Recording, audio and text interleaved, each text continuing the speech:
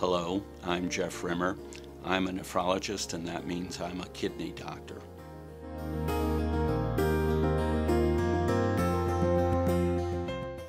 I am quite collaborative in terms of working with a patient and trying to meet their needs, but I come from far enough in the past that there still is a little streak of being autocratic in me that I think many patients really want to know what the doctor thinks is best and to get some guidance from the doctor in terms of what would you do.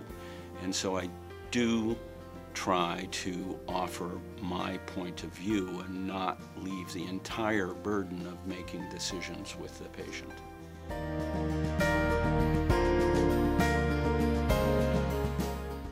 The most rewarding thing actually is working with people. You realize how incredibly strong and resilient people are.